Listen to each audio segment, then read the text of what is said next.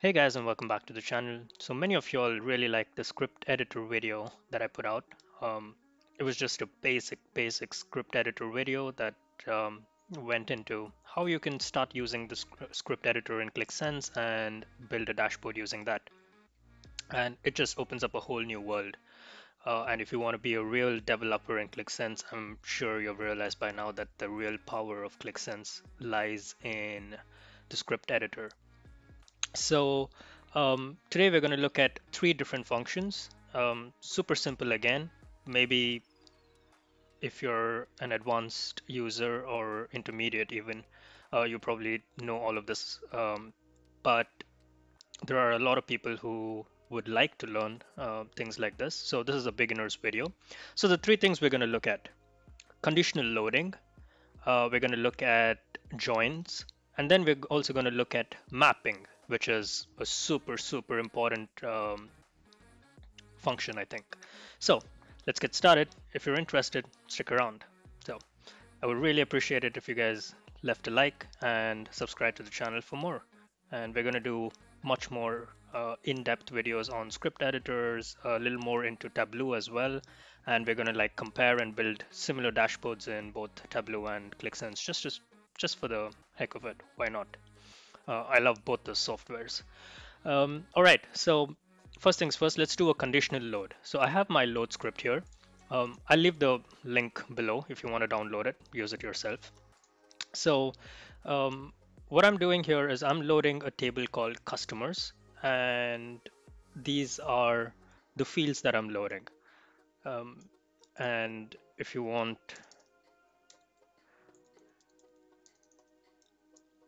so we can go to data files, we can go to our file here, and we can say customers field, and this is the one that I'm loading. So insert script, right? This is the one. Let's just, and I've given it a name as customers. So how can we do a conditional load? So let's say that you don't really want to load every single file um, from this particular data source. You don't want every single data here, except you want to make some kind of conditional statements. So all you need to do is you're going to say load customers into a table called customers, load these particular fields from this particular file, but you want to give it some exceptions. So the exceptions here would always start with where. So what you're going to do is type where and then give some kind of condition. So let's say, for example, you only want to load customers from a particular country. So what you're going to say is where country is equal to, let's say, Germany. You see that there is no issues here, there's no exclamation mark, which means that this one should work. Of course, there are many other ways you could say the same thing, whereas you could also say, another way to write this would be, you could also say, and if you want to add additional conditional statements, you type in an and. So and this exact same way of getting only Germany here would be to also write, you could use like, which is a function. Also, you could use match. So you could say where match field name would be country, where match country as Germany. And we take the first thing off. Let's say we want to add another condition and match. Let's say we want city and city Berlin. All right. So the way to do conditional load is to add a where statement, and if you want to add extra, you can add an and. So now it's only going to load customers here where country matches Germany and city matches Berlin. So let's just see what happens with this one. Of course, what this is going to mean is that many of the customer IDs are not going to match, so it's going to have a null value in our dimension set, but that's okay. Right, so our app is loaded. Now let's go here, and if you see, that the only country that's been loaded in is Germany, because there is no, it's all null here. And if I click on Germany, the only city that actually exists is now Berlin. Um, so if we go into our data model and just look at the data a little bit, we made our changes in customer, and now I want to preview it. The only one is Germany. This is the only unique customer here. All right. So that's how you do conditional loading. All right. Now, to be honest, let's have all the data here. Next, what we can do is let's do a join. So now we have products and we have product name. Um, but instead of having a different, having two different tables here, so you can see that product ID and we have orders here. What I want to do is just join this particular table directly to my orders. Okay, so how do we do that? We could use a join. So first let's load the table that we want to join it to. That is our orders table. So I've written what is orders. Next is our products table. So let's put it after this. And now we don't want to actually load the products into its own table here. Instead, what we want to do is we want to join it to orders, and we want to join it using product ID. So here what I'm going to do is take away the table name. Instead, I'm just going to say join. And I'm going to open this and I'm going to say join it to the tables called orders, because this is the orders table. And I'm going to load this. So basically what's going to happen is for every order, it's going to look at the product ID, and if the product ID matches in the next load that we're doing, then it's going to connect, it's going to join our product category name. Now these are a bit too much, so let's just do this and maybe add category name and remove the comma in the last one. So now this is also highlighted. Yeah. So now when you load the orders table, it's going to join the next load to the same table here. And it's going to do it. So basically Qlik is going to look at, this product ID exists here and here. So that's the key. So it's going to connect these two tables. So technically what should happen is this table should disappear. And these two categories that I'm trying to join using product ID is going to combine here. So let's load it and see if it works. Now, of course, you can use left join if you're using orders as the main one. If you only want to keep the orders where a product here exists, then you can do a right join. So, there are plenty of different kinds of joins that can be used. I think you should Google it and know which one is the right join to use for you. In this case, I've used join. You could use left join, right join, and that would just be this way.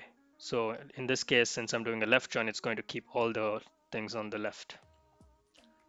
Let's have a look. Let's go here. Your products table has disappeared.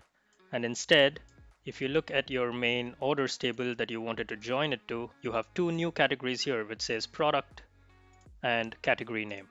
And that's exactly what you did. You see here, you see for every product ID, now you have joined the product and the category name. So that's how you use a join. Super important, I think, especially in your ETL functions, you're going to join multiple different data sources, and it's, I think, one of the most used one.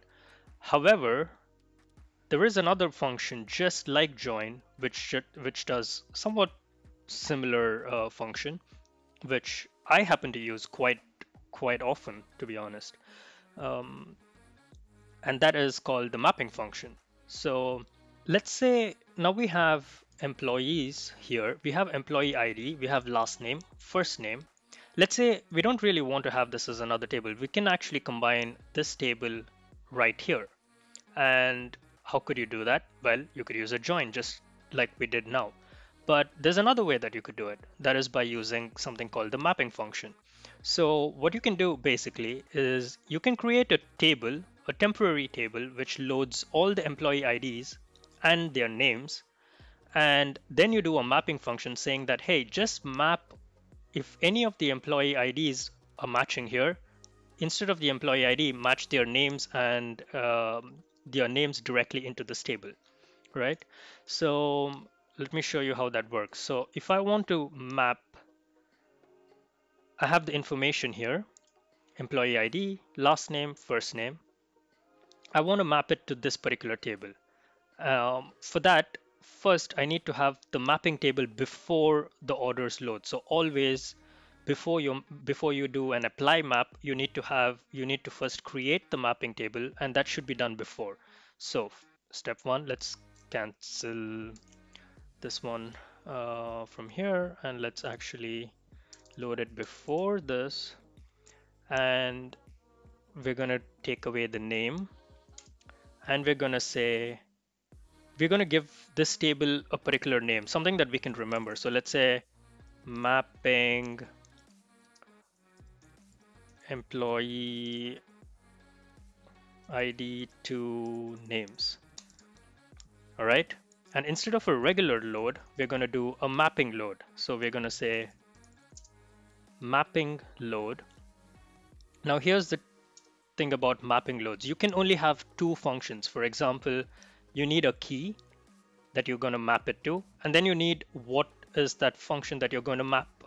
So in this case, we need to take all of this away, and we can only have two things. So employee ID, last name. So I'm going to combine both of these into one. So let's say last name plus,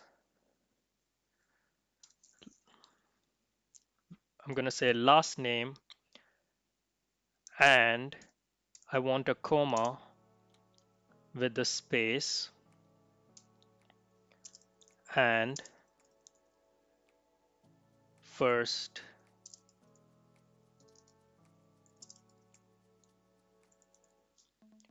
name. So now what it's going to do is it's going to combine the two fields into one. Since in the mapping I can't really map two different fields, I can only map one field. So I'm going to give it a name called as employee name. So now I've created a mapping table with employee ID and their name. If you want to just use one function, you could just use one, saying employee ID and last name, or employee ID and first name, or any other fields that you want. But just make sure that you just have one. And next, what we're going to do is once this thing is loaded, we want to apply that map. Okay, so I'm going to copy this, the name of the mapping field, and then I'm going to say here, where do you want to apply it to? We want to apply it here, right, to your employee key. So I'm going to press enter here, and I'm going to say apply map. And which map do you want to apply? And this would be the name of the mapping table that you have just created. So I'm going to apply the name. Where do you want to apply that map to? So basically what I want is I want it to look at employee ID, and if there is the same employee ID in the mapping table, then we have mapped the employee name to that ID. So I want it to bring in the name for that ID. And in this particular table, employee ID is called employee key, so I'm going to use that. So employee key, because we have renamed it as employee ID here, but the original name is employee key. So I'm going to take employee key here, and if it doesn't match, I'm going to tell it just leave it as a null there, if in case it doesn't match. And I'm going to give it a name saying as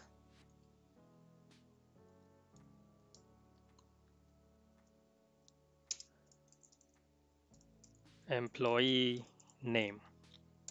and a comma so that the rest of them are here. Okay, I hope that was clear. So we're loading a mapping table with employee IDs, and we're just creating their full names by putting in last name and a comma and first name as employee name. And then in the orders, I'm saying apply this particular map. What is the name of the map? Copy the name of the table, the mapping table, and then apply it to the name of the field here, which is the employee ID. But the employee ID is called employee key, so I'm mapping it to employee key. And then I'm saying if it doesn't match anything, then just bring it as a null. And I'm closing the bracket here, and I'm giving as employee name. So here basically what should happen is these two fields will get combined into one field, and it's going to create a mapping table here, and it's not going to create a different table called employees. Instead, it's going to create a temporary mapping table, and I've said apply map to the orders table here, and it's going to apply it to employee ID here, which is called employee key. So let's see if that works. So now when we look at our data model, you see employees table has disappeared, and now we just have 3. And if you look at this table here, now we have employee name that's been added. And the way the employee name has been added is exactly how we said we wanted last name with the comma, space, first name. And that's what we have here. And we have combined it in this place into one particular table. Now we could have used join here, but I wanted to show you how mapping function works. So this is super important in case you just have one field, and mapping is actually quite fast. In a lot of situations, it's much faster than joins as well. So using mappings is super important. I hope that you understood how to do it. And if you have any questions, please write down below. And I'm going to have a link to this particular file. Please leave a like, super appreciate it, and subscribe for more. See you in the next one. Cheers.